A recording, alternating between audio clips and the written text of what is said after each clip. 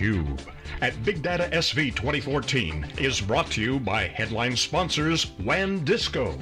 We make Hadoop invincible. And Actian, accelerating Big Data 2.0.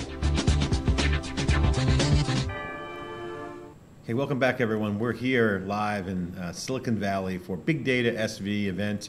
I'm John Furrier, the founder of SiliconANGLE, and we are covering all the action in big data, the Strata Conference, innovation, entrepreneurs, startups, growing companies, VCs. We have them all here inside theCUBE.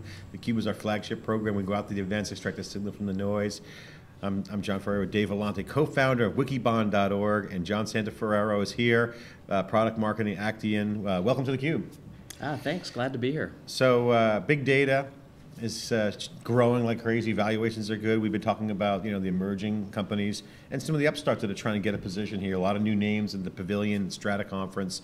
So my first question is, you're in product marketing, so you have to look at the market and you also understand what's going on the engineering side of things.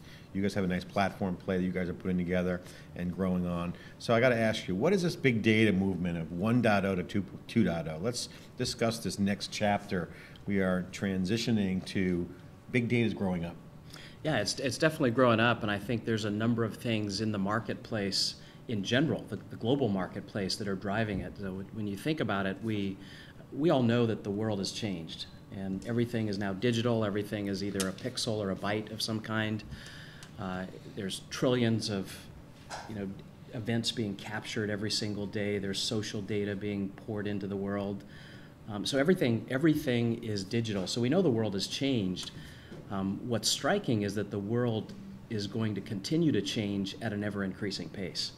And so when you think of the rate of change, the way things are moving now, it used to be that you could transform yourself as a company every 5 or 10 years, and now you have to transform continuously. You have to innovate constantly to be able to keep up with the speed of change. So the only thing that we know to be constant is change itself. And so as a result of that, you get all that speed. Time becomes the new gold standard. So time is the one thing that you can't get more of. You can only use it more wisely or speed things up. And so there's this need to innovate constantly, to be able to transform yourself over and over again, and to be able to do it at ever-increasing speed.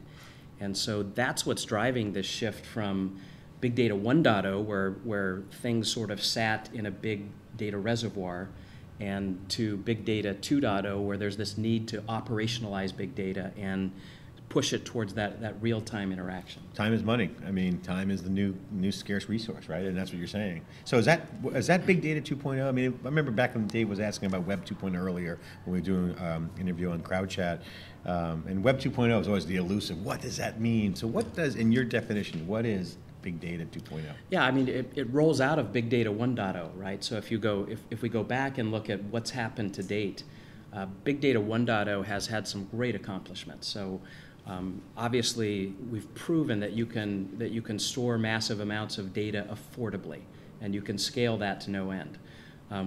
As a result of that, all of these companies have captured these massive amounts of data, regardless of whether they believe it has value or not. It used to be you had to establish value, and then you could keep the data. Now you just keep it all. And then there's this consensus, I think, that as all of this data has poured into the data reservoir, companies have naturally begun to do data discovery, trying to figure out what's in there. It's commonplace to be doing data discovery. It's commonplace for companies to start doing data services and data provisioning out of that reservoir. Where does the data need to go? What needs to happen to it? What does it look like? And then the consensus around that whole Big Data 1.0 movement was that we have a lot of data, and analytics is going to be the key to unlocking the value in that data. So Big Data 2.0 is about making that shift to the point where we now take these big data projects that are stuck in the lab and move them into production. It's about increasing the time to value, figuring out what value there is, increasing the time to value, and then being able to operationalize the big data and use analytics to take the understanding of what you have there and embed it in business processes, to move it towards real-time operational engines, to take these very sophisticated and complex analytic models and use that to provide intelligence into the streaming analytic systems that, I look at it this way, there's a lot of talk about streaming analytics. And because of the nature of physics, streaming analytics will never be smarter than about third grade. So what that third grade streaming analytics needs is they need the PhD from the heavy lifting analytics models that are being crunched by these relational analytical systems to be able to feed that PhD level intelligence into the third grade system and bring it into real time. TV show, How to Beat the Third Grader, Pit the PhD against the third grader. Make it kindergarten so I can play? So John, what was the good of 1.0 and what was the not so good?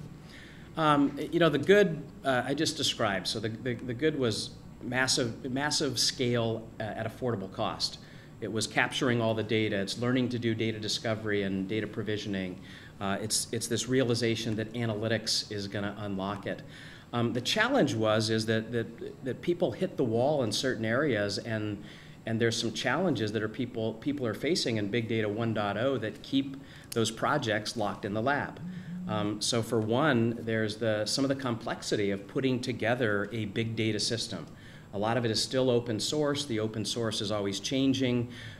There really is parts that you have to put together to build a big data system today. The second is just the complexity of all the new data. What do I do with these new kinds of data? How do I bring it in? How do I parse it? What do I need to do to be able to run analytics against it? And then skill set shortages as a result of that, right? So there's a shortage of skill set in terms of the number of people that can do Java programming and Python programming, that know and understand how to use MapReduce. A shortage of all the data science skills that are needed to abstract the value out of that data. And then there's some enterprise challenges. There's challenges around high availability, security, things like that. And so these challenges combined are the kinds of things that have kept folks in those big data projects in the lab and kind of stuck in Big Data 1.0.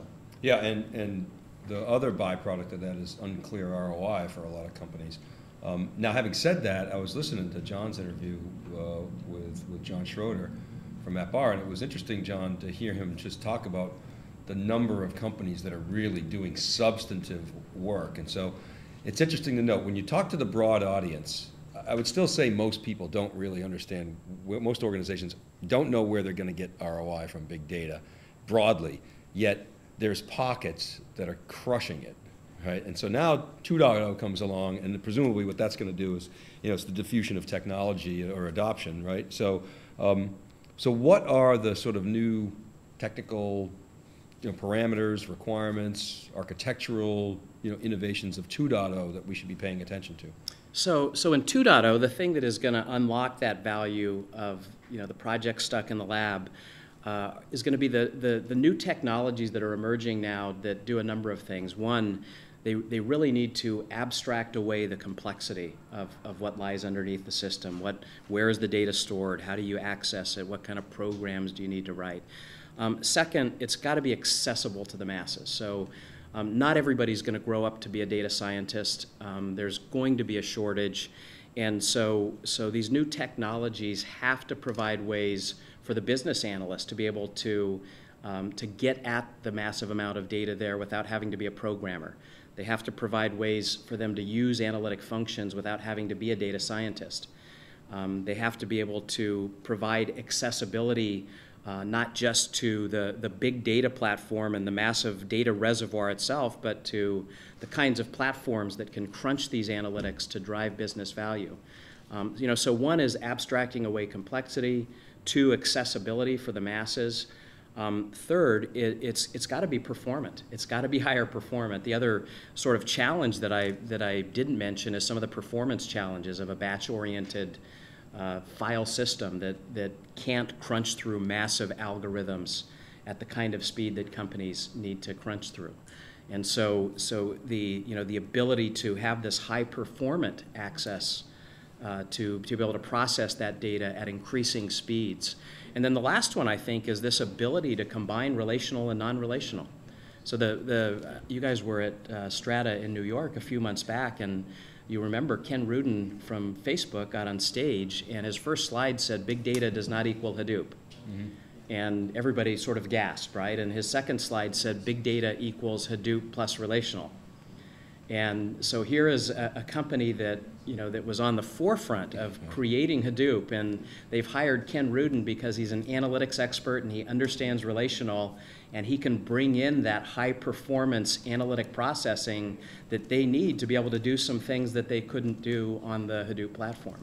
So the other thing, it's got, there's this combining of relational and non-relational technologies in a way that abstracts that complexity away from the end user. So it all becomes much more usable, so that today a lot of the companies that have figured out, they were able to go out and find the resources to write all the programs. They were able to find the data scientists to do the heavy lifting work. Well, we're running out of those people. And so in Big Data 2.0, to make this available to the masses, we have to industrialize it and make it simple for more people to get access to the data. Let's talk about that, because one of the things we always talk about at our Big Data NYC event in New York City with Strata, was there, you mentioned that. The big trend was data simplification, because the knowledge worker now is basically an analyst, soon to be casual user. And I think the trend is, what you're saying is vectoring down the road of stuff just happens under the hood. Magic happens, auto-magically, as they say. So that, we're not there yet, but we're getting there. So talk about that trend and what has to happen to get there. Well, the good news is we actually are there, in part, right? We haven't Who, simplified you guys or the everything. industry? Actian. So the Actian analytics platform gives you the ability to choose from hundreds of operators that sit in a visual framework. So you can literally be a business analyst and drag and drop the pieces and put them together into a data flow or a workflow, and without writing any code, without having to understand MapReduce or how a Hadoop cluster is put together and where the data is distributed. Our platform will literally just go figure out where the data is, what resources are available, and send the workload down to the HDFS cluster right on the node where you get the best performance and bring the results back. So no Java, no Python, no MapReduce. You literally just use drag and drop operators, and all the work is done on the HDFS node. So that's exactly the direction we're going. Okay, so you got the abstracting complexity, and just address some of that. I want to come back to accessible to the masses, because we haven't talked about it much this week, John, but at other sort of big data events that we've done, we've talked about making analytics accessible to the business user. You pointed out, John, not everybody has a data scientist. There's a big shortage of data science skills. So let's talk about that a little bit. Part of that is visualization. We've done conferences at, like, for instance, Tableau, and they talked about the Viz, and a lot of business users, not a lot of geeks, in that audience. A lot of geeks, but they're not IT technology geeks. They're more sort of data geeks, right? And visualization geeks. So visualization is part of that, but I wonder if we could unpack that a little bit more in terms of analytics for the masses, or big data for the masses. Is that really happening? What has to take place? How is Actian supporting that? Yeah, so it's a great question. I think that there's part of it is an educational piece that has to take place, and part of it is technology that allows the business user to do that, right? So that drag and drop interface that I talked about includes not just transformational kinds of things, but machine learning algorithms and text analytics and things of that nature. In our high performance engine, we embed over 500 analytic functions right in the database. And so all you have to do is call it and attach it to some data, and it runs at a highly performant speed. And so our task as Actian is to go out to our customers and our prospects and to the broad community and start educating them about Analytics 101. So these business analysts, by nature of who they are, a lot of them have some kind of a mathematics background. They have MBAs. They understand statistics. So they don't have to become a data scientist who creates and writes algorithms. They just have to understand what the algorithm is and how you use it against the data. And so we're looking at rolling out an education program that says, here is we could take them deep into k-means cluster algorithms, but why not give them a simple pattern match algorithm and let them apply it to the data and tell them how to use it? We did this. We went and sat with a customer. It was a retail customer. It was a business analyst. He had never done any kind of significant analytics. We plugged in this very simple pattern matching algorithm that runs in our database, and we sat there for 30 minutes, looked at real data, and within that 30 minutes, we started to uncover fraud in their stores. And so in a 30-minute time period, that business analyst started to learn how to use the analytic function. He'll probably never write a matching algorithm of some kind, but Analytics 101 is about helping people understand how to use the algorithm, not just not have to be able to create them. And then let's talk about performance. So you're seeing innovations like Spark and Yarn. Is that sort of what you're referring to? Are there other Uber trends that are facilitating better performance in 2.0? Yeah, I mean, I think Spark and Yarn are absolutely on the horizon. Memory is where it's at. And I divide the market into two different categories when you look at memory. So there's a number of old vendors who are taking their old technology and trying to shove it into memory, and it runs a little bit faster. And then there's the next generation vendors who understand that it's all about putting things in memory, and we've actually created software that takes full advantage of that memory and optimizes, in fact, to run things in memory. So one of our customers currently, for the Actian analytics platform, is running 50 terabytes in memory. And they've got 50,000 customer attributes that they track.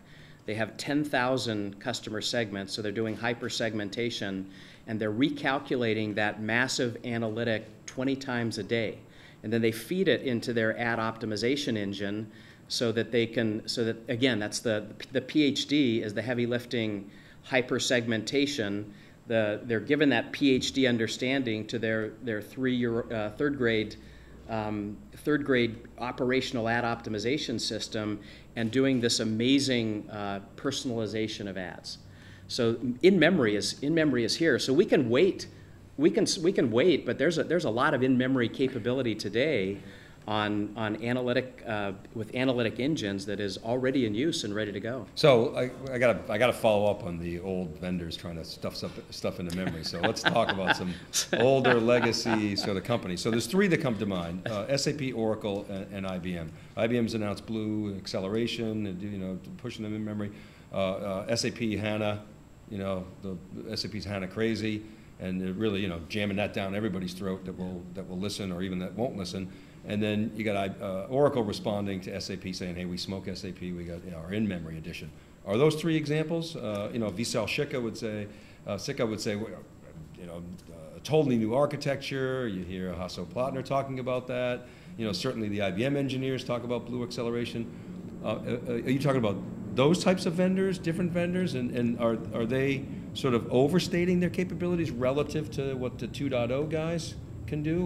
Give us some insight there. I think there is some overstating. I mean, I can give you an example where we were in a bake-off against Oracle, and they had a query that was running 46 hours on their regular database. We put it into our memory-optimized platform, and it ran in 30 seconds. So 46 hours down to 30 seconds. Had a guy from Oracle stand up in a presentation and say, well, we could, if we could have brought our consultants in and we could have put it into our in-memory system, and our customer looked at him and said, yeah, you probably could have done that and got it down to about 4 hours, but we need the 30 seconds. And so it's an example of... So this is a real bake-off example. Yeah, this was a bake-off example. Okay, so one has to wonder why they didn't bring in their consultants and put it into in-memory, and At a certain point, the customer realized it's not worth it, right? Yeah. So let's go to the next... at the start of it, right? Why wouldn't Oracle do that? Maybe it wasn't ready. Yeah. Probably wasn't, but okay. So you're talking about, let me translate what I'm hearing. Your premise is that the old line guys are basically making incremental improvements and essentially bolting on their and charging existing a premium architectures into in-memory architectures and charging a premium. Yeah. And HANA's kind of this new animal, but it's kind of from an old dog, if you will. No offense, but and you're saying that the new line guys are taking advantage of in-memory in different ways, natively, born in memory, if you will. Yeah.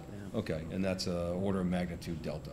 Yeah, and optimized for memory, right? Just even looking at vector processing and being able to, to look at the registers within the chip and apply the code so that when you compile it, it runs against that. And and then looking at parallelism, every measure of parallelism, right? Parallelism to cores or processors or whatever it is, and then taking even node processing and breaking that down further, so that this concept of parallelization is the next generation of being able to fully accelerate everything. So it's a new way of approaching technology. I want to ask your perspectives on something else. So a lot of times when we talk about, we love talking 1.0 and 2.0 in this world, because it sort of helps us mentally put things in a box. Oftentimes 1.0 is a pejorative, and the companies that are associated with 1.0 end up being losers, and the 2.0s are the winners.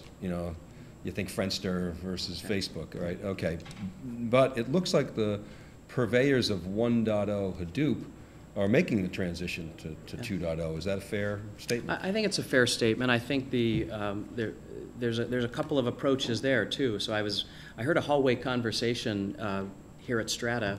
I was walking by, and one engineer said to another engineer, "It seems like we're creating databases all over again from scratch."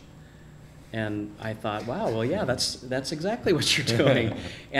So there's a couple approaches. One is to have this great Hadoop technology and realize that you need SQL access to it. So you design and build a brand new database, and you put it on the HDFS cluster. Well, I mean, having done this a couple of times now, it takes about $80 to $100 million in about 4 or 5 years to bring a real relational database to market, and to have it mature and hardened and ready to go to market. And so one approach would be take that technology and build a new database to sit on it. The other would be take a very mature analytic database, a columnar MPP database, and re-architect that to work right on the HDFS cluster. And I think that there's a maturity advantage that you get there in bringing those two technologies together, and that's the track that we're looking at. How do we get our analytic platform closer and closer to the HDFS cluster? We're doing it already with the concept that I described, with the data preparation and machine learning, where it runs on the HDF cluster. The next phase is going to be to figure out how does the database run right where the data lives on Hadoop. So one last sort of challenge question to Actian. So you guys, I mean, by the very nature of this discussion, the inference is that Actian is 2.0, of course, right? Yeah. You got a thought leader here talking about 1.0 and 2.0 associated with Actian. You guys made some acquisitions, ParAccel, Pervasive, VectorDB, and you're bringing those together. What makes Actian 2.0? So I think what makes Actian 2.0 is the fact that all of the technologies that we're bringing together into the Actian Analytics platform are next generation technologies. They're optimized, they're fully parallelized, world-class optimization on every component within the platform to get increased performance. The fact that all of the products and the entire platform is architected to abstract away the complexity and make it simpler for people to interact with analytics and data. And it's all highly performant. I mean, everything that we do, I mean, I work with the engineers in Campbell here, and when I'm in there, every time I look at them, they're finding one more way to optimize it. They're like supply chain optimization analysts from a UPS or a FedEx, and they're looking at from the point when the data comes into the system to the point when the result spits out. They're looking at every little movement of that data and how can I make it faster, and they're excited when their little piece of that data supply chain suddenly gets faster, and that's their job, is to make that piece even faster. So it's fascinating. It's really okay, John. I want to give you the final word as we come to the end of the segment. Summarize for the folks watching. What's it all about this year at Big Data, Silicon Valley, BigDataSV, with the Strata Commerce going on, all the innovation? Summarize for the folks out there. What's it all about this year?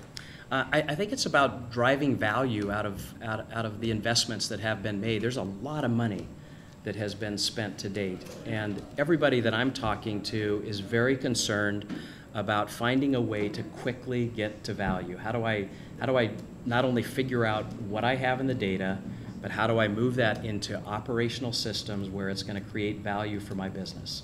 And that is the big push. I heard a statistic from one of the analyst firms that said that 60% of everybody who is implementing big data today is still trying to figure out what the business case is. So they made the investments, they need quick time to value. And my perspective is that that's how we built our platform, to help people get to value more quickly. Getting to value more quickly. This is theCUBE. We're all about value fast, getting the data to you, extracting the signal from the noise. I'm John Furrier, Dave Vellante. We'll be right back with our next guest. Getting down to end of day 2 here at BigDataSV. Be right back.